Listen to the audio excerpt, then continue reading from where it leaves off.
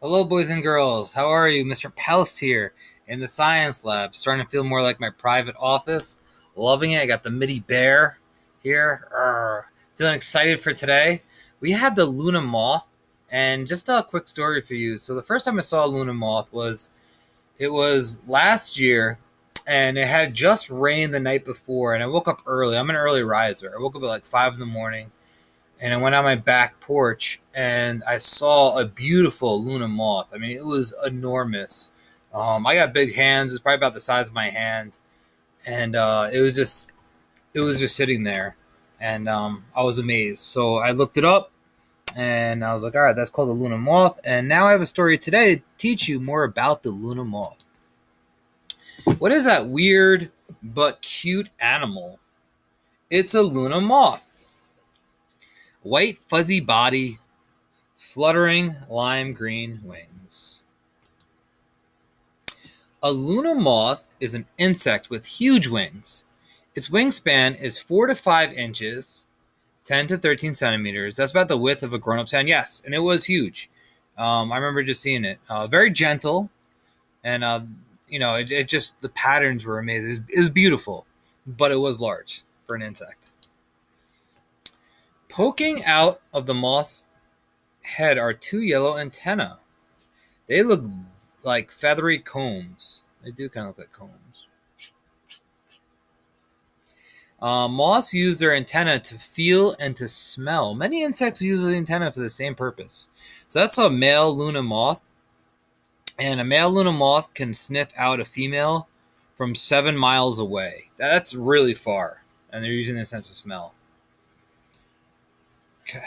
A moth's life begins as an egg. You can see the egg there in the top left corner. After the egg hatches, a hungry caterpillar crawls out. There's caterpillars. You probably see those all the time. They're crawling around on the ground or maybe in a tree. Munch, munch, munch. Just constantly eating. It gobbles up lots of leaves. There's a caterpillar. And Luna moths live in forests in North America. That's where we are, in North America.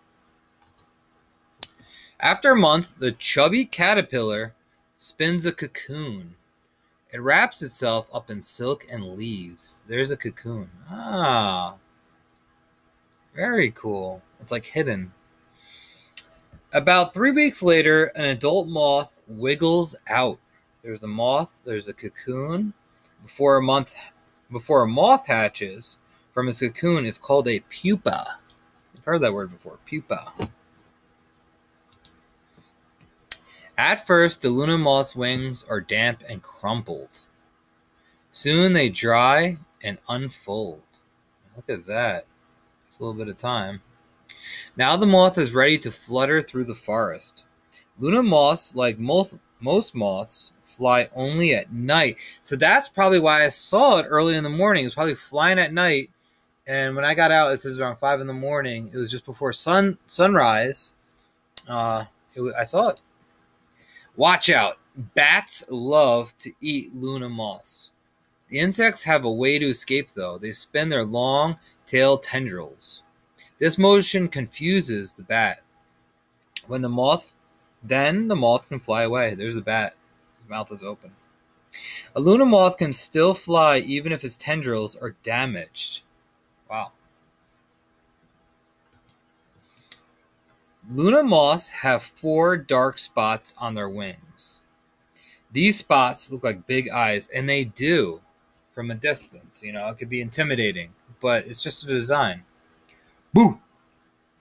They scare away other enemies such as birds, and I guess that's why they have them, so that, the predators see them, and they look like giant eyes, and they're like, I am not going near that. The color of a Luna moth's wings also keep it safe. Its green wings blend in with the leaves. This helps the insect hide, which we call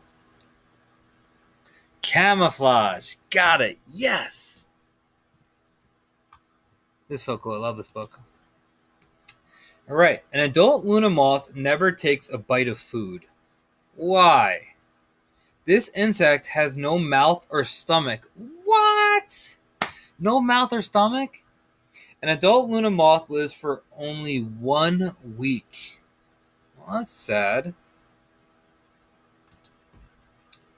All right, more weird moths. The comet moth. Look at that one. With 10-inch wings, it's one of the world's largest moths. Like the Luna Moth, its adult life is short, less than a week. All right, here we go. The death head hawk moth. This moth is named for the spot on its back that looks like a skull. If you poke a death head hawk moth, it will squeak. Oh, that's unsettling. So you just touch a moth and it squeaks at you? What? Are you a mouse? Didn't know that. Oh, the Venezuela poodle moth. Look at this one. That looks like a Pokemon character or like a villain. The Venezuela poodle moth. This fuzzy moth is small enough to sit on the tip of your finger. Right there. Its body is covered with thick, white hair. Its hair is so thick that it is hard for enemies to swallow it. Defense. Thick hair. We got a glossary. We got antenna, the two body parts on an insect's head used for feeling and smelling.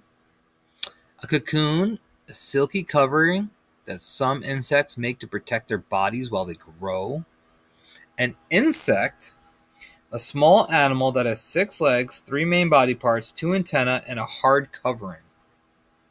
Tendrils, long, thin, stem-like body parts. All right, so the Luna Moth, another insect added to our list. I hope you enjoyed it. I hope you're excited. Right now it's Friday. You might be watching this video on a Monday or Tuesday, but I hope the day is fantastic for you regardless. All right, boys and girls. I'll see you soon.